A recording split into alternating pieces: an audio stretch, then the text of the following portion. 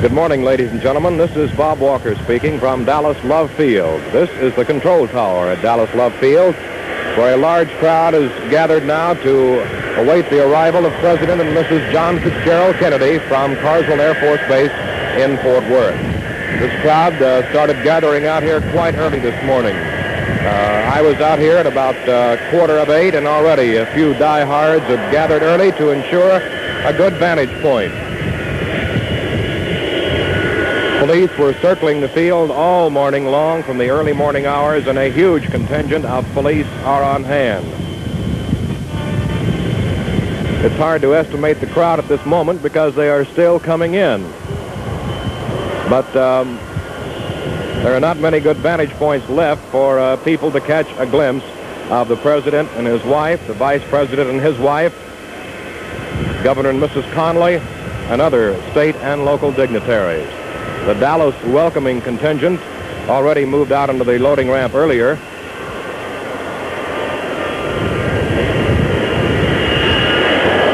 Commercial jet is now landing, as you see, and the noise you hear in the background is that of a commercial jet going out to take off.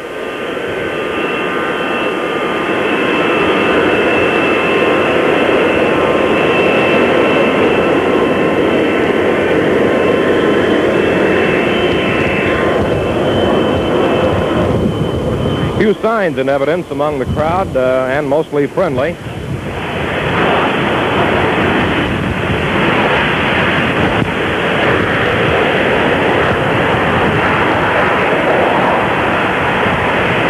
The President arrived last night in the Dallas-Fort Worth area at Carswell Air Force Base. He was scheduled for arrival tentatively at 10:45. It got in a little later than that, but was met by a very large crowd at Carswell Air Force Base. A lot of people who braved the weather that was in evidence last night.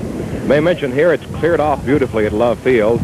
Out here earlier this morning, the weather was a problem because it was raining off and on, scattered showers. The skies were dark, and at about 9:30, we started to notice some patches of blue.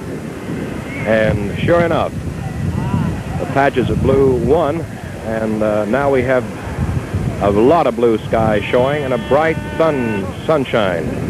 And that sunshine feels mighty good, too, believe me, because it was quite cool out here, and it's still nippy with the breeze, but as the gendarme looks down over the crowd gathered, it's a warmed-up crowd compared to what it was a short while ago before the sun broke through. As we mentioned, the President was greeted warmly last night at Carswell Air Force Base, and they tripped in downtown to the Texas Hotel where he and Mrs. Kennedy spent the night.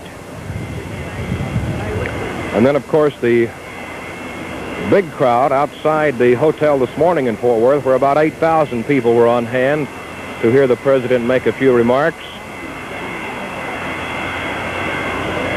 Then the breakfast, which you saw earlier, overcrowded, overflowing as usual.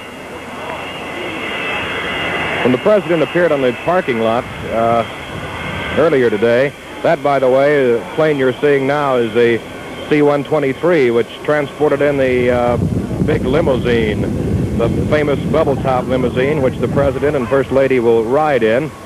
However, that limousine now is down in front of the welcoming ramp, and yes, I can see it from here, and it does not have the top up, so our information from some of the Secret Service men earlier was correct that depending on the weather, if it's nice weather, no rain, top would be down. So evidently, for all of you people who will see the parade downtown, you'll see a glimpse of the President and First Lady in the flesh rather than through the bubble-top glass on the outside.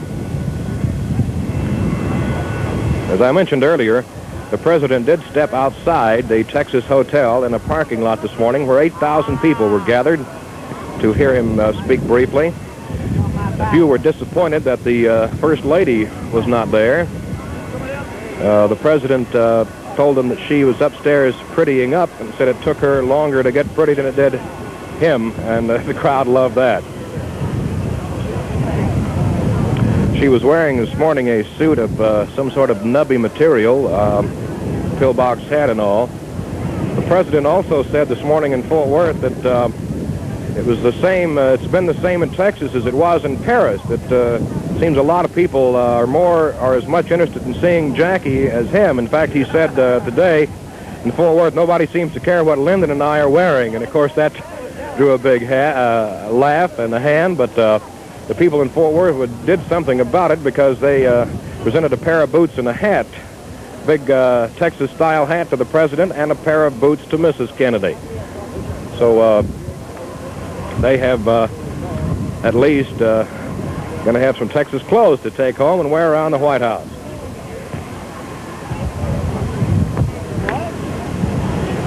The planes are stacked up now. The planes that were going to take off have stopped, and there is a jet coming in on the south to north approach. They'll be landing from the south. Planes were landing from the north all morning, but we've had a switch in the wind. And so they're landing from the southerly direction. In other words, they're coming from over downtown Dallas out to Love Field.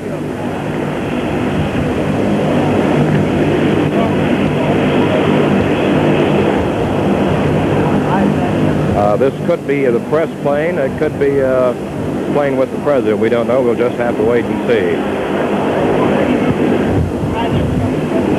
The crowd continues to pour out of the terminal, too. A lot of stewardesses and airline personnel are coming out to see the president.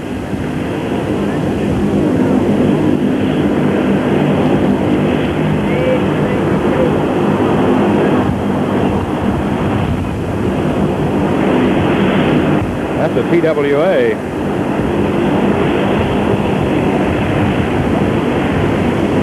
Check it, Pan Am. Sorry.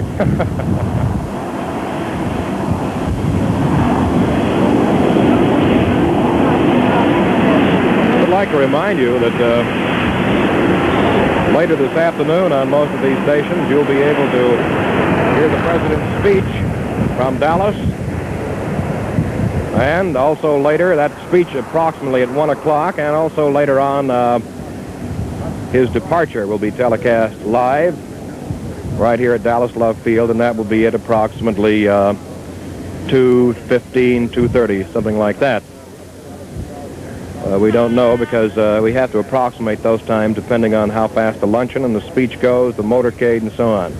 But the president, of course, is going to go on that motorcade when he arrives here and takes off through downtown Dallas. He'll go down Lemon Avenue, Cedar Springs, Harwood to Main, and the big portion of it right down Main Street in Dallas from Harwood, which is right at the police department and City Hall area, all the way down Main Street past the Courts building, where he'll turn on Houston to Elm, go under the triple underpass, and then shoot on out Stemmons to the Mart, where he will speak at noon.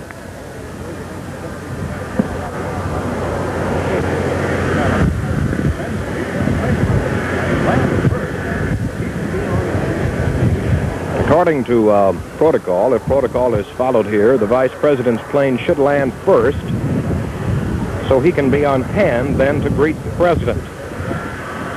But we don't know exactly what will happen.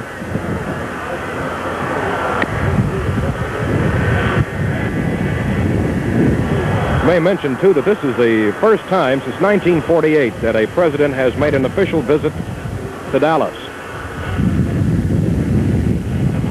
President Kennedy was here in 1961, but he was not here on an official visit. He was here to see an old friend, the late Speaker of the House, Sam Rayburn, who was ill at the time in Dallas Baylor Medical Center. The president came for that, but that, of course, was not an official visit.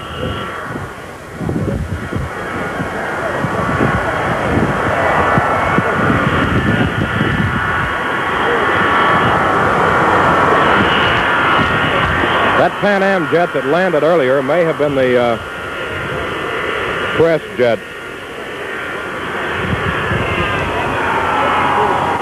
It's another jet approaching now.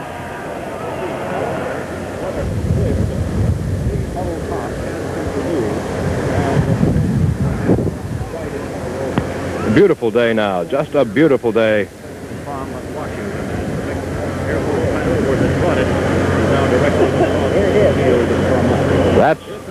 That's a jet. That's an official jet, United States of America. The crowd already beginning to yell down below.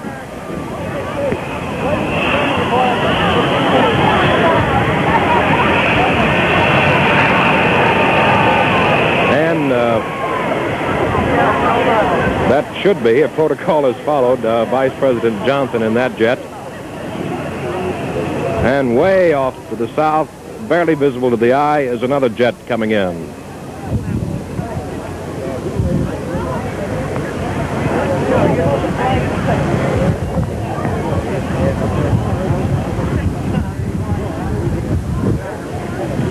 They're going to climb in a minute.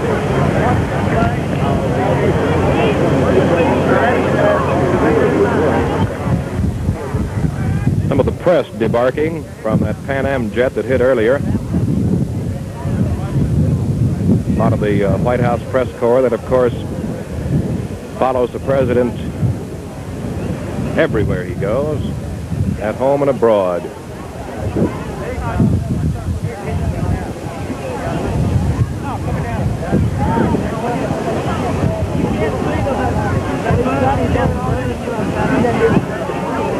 president has been quite pleased, I may add, in this Texas reception thus far.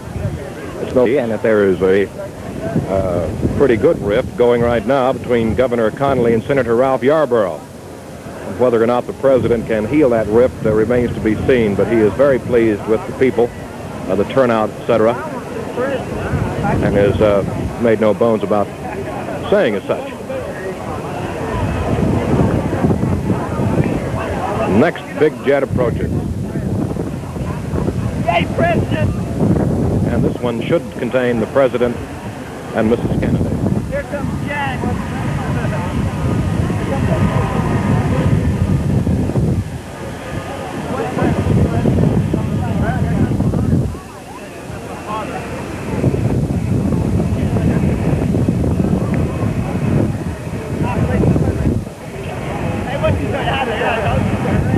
Here comes the big jet in.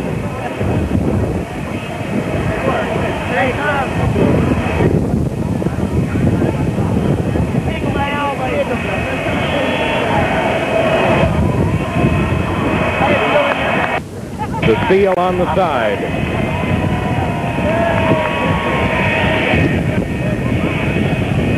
You'll see a crisscross in a moment. There goes number 2 right by.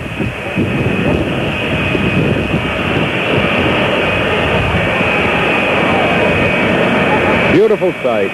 Beautiful sight.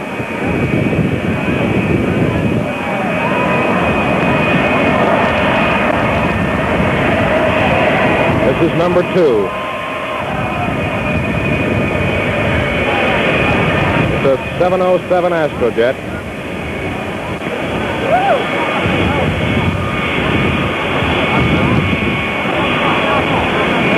A lot of the Dallas official welcoming party is going out, walking out to meet the planes, headed, of course, by His Honor, the Mayor and Mrs. Earl Cabell. Mr. and Mrs. J. Eric Johnson. Mrs. Johnson will introduce the president at the speech later this afternoon. Several others in the party that we've noticed. Dr. Lloyd S. Berkner from the Graduate Research Center. Judge Barefoot Sanders, Judge Lou Starrett.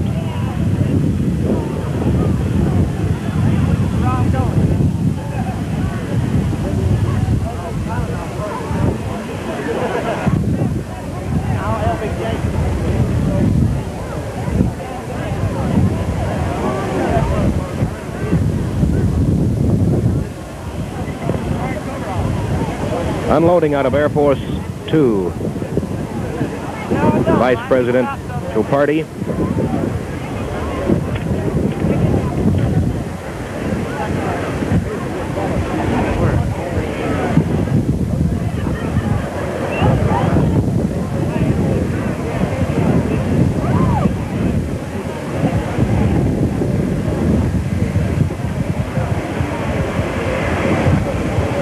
This is the passengers from the vice presidential plane being greeted by the Dallas official welcoming delegation, headed by Mayor Cabell. And very slowly up the side comes Air Force One.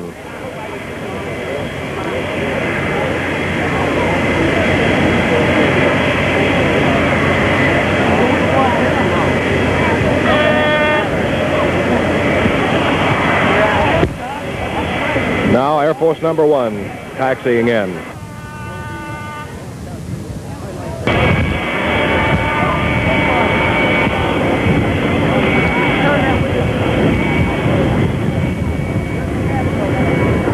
A fire truck, fire marshals and all following the plane, which is normal precaution for where the president goes. Right into us now.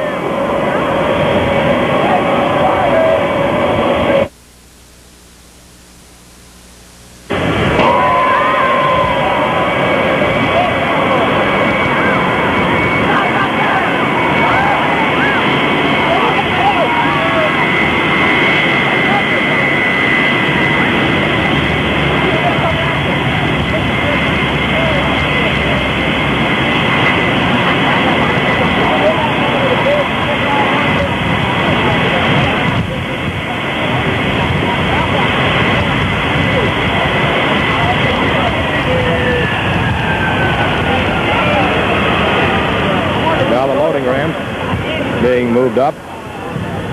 Doors of the big bird swing open.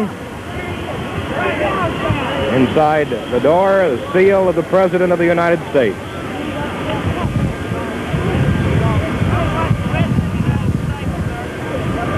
Mrs. Cabell approaching with some red roses. Military delegation coming off first.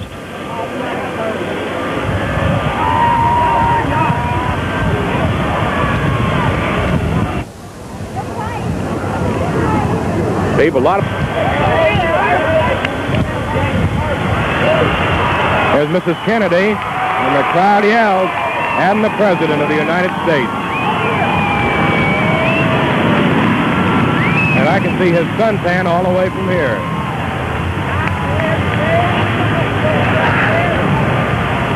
Shaking hands now with the Dallas people, Governor and Mrs. Conley. Governor Conley on your left. Mr. Eric Johnson in the official welcoming party.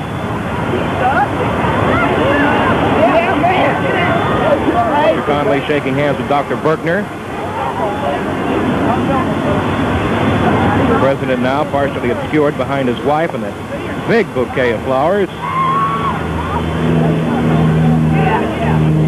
Working their way slowly, Judge Barefoot Sanders meeting the President, who gave him a pat on the shoulder.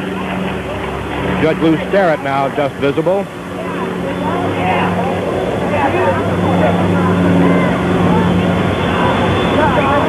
Governor Conley with his arm around the President. Mrs. Kennedy backs up and waits for the President, who stopped to chat with some of the people greeting him here. Crowd waving, as you can see. People standing up all over everything available to get a glimpse of the President and his wife.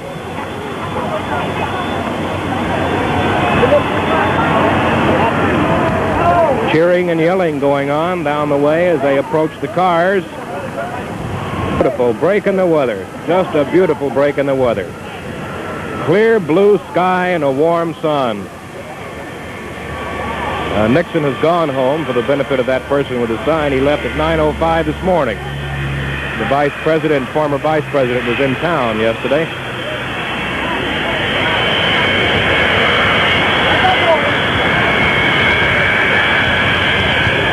Crowd forming around the President and First Lady.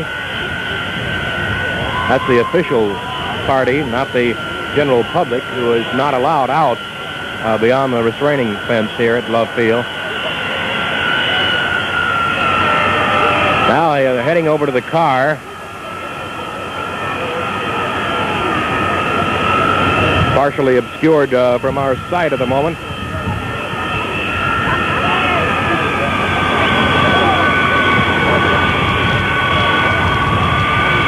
People breaking away now, running over to get behind other fences to catch a better glimpse of the caravan as it will leave here shortly and go to downtown Dallas.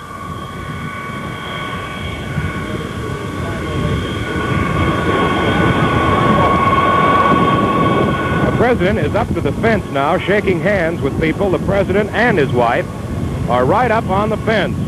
The press is standing up high, getting a lot of shots of this. He's done as he has done in several places. He's broken away from his planned plan and gone right up to the fence to shake hands with people. This is great for the people and makes the eggshells even thinner for the Secret Service, whose job it is to guard the man. But the audience loves this.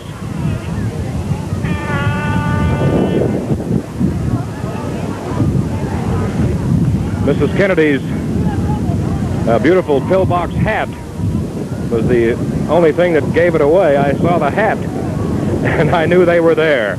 And, of course, the press going high and shooting right down below as the president and his wife kind of moving along the gate. People yelling at them, people running on the inside now trying to come down to this end of the gate, this end of the fenced-off area, hoping that the president and his wife will move along the fence. People out with cameras just holding him up and snapping away and hoping to get a picture out of their very own camera of the president and his wife.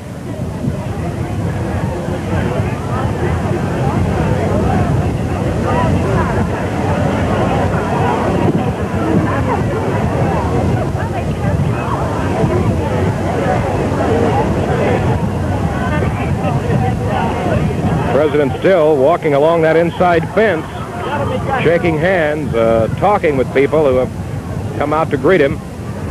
They didn't expect this. Now as he becomes more visible down to this end, the people cheer. And here they come, right down toward us. I can see Mrs. Kennedy. And they're going to come right on down and shake hands with everybody. Mrs. Kennedy gave a lovely smile and a wave at that time.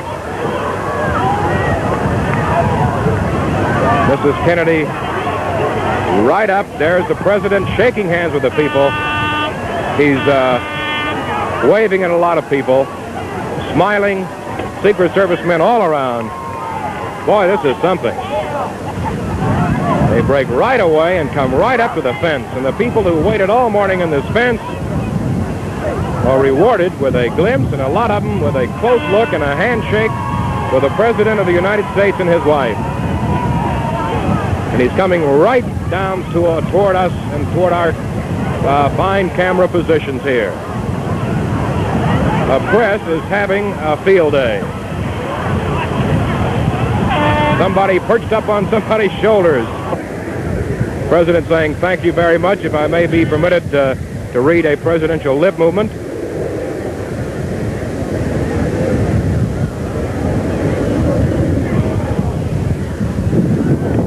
This is a bonus for the people who have waited out here. Now, Mrs. Kennedy, right along behind him. President still moving over towards some phone booths that were set up for the press. The people surging up toward that fence. But there is a fence, and the president waves goodbye, waits for his wife, and back they go to the car. Governor Conley standing in the car beaming.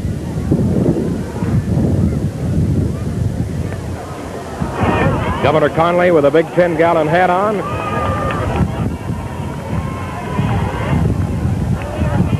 Mrs. Kennedy stepping in the car first. Now the president.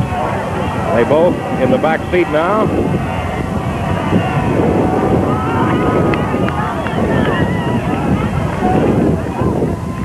Now the motorcade will very shortly start to move out. Sheriff Bill Decker, Dallas County Sheriff, driving his own car, personally escorting it with the chief of police, the presidential car moving out. The president and first lady. Big, beautiful Lincoln, followed by a carload of press.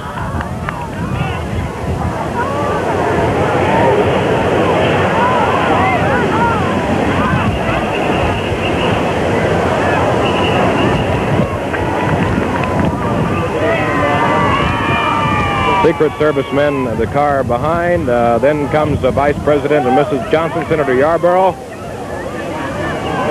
Now people over in this area are getting a chance to see the president. That motorcade will swing way around, go by the Continental Airlines maintenance hangar, head out for downtown Dallas, where thousands should already be on the street right now, waiting for a view of the president and his wife. Dallas police out here in force today, doing a beautiful job of handling the crowd, along with a contingent of Texas Rangers.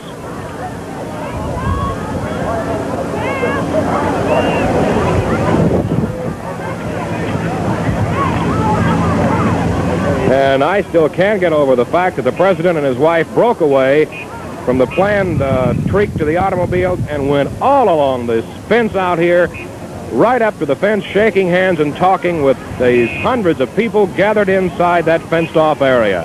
It was a great thrill to them and a complete surprise. So the party now is leaving Dallas Love Field. The three big White House press charter buses behind us getting ready to pull out.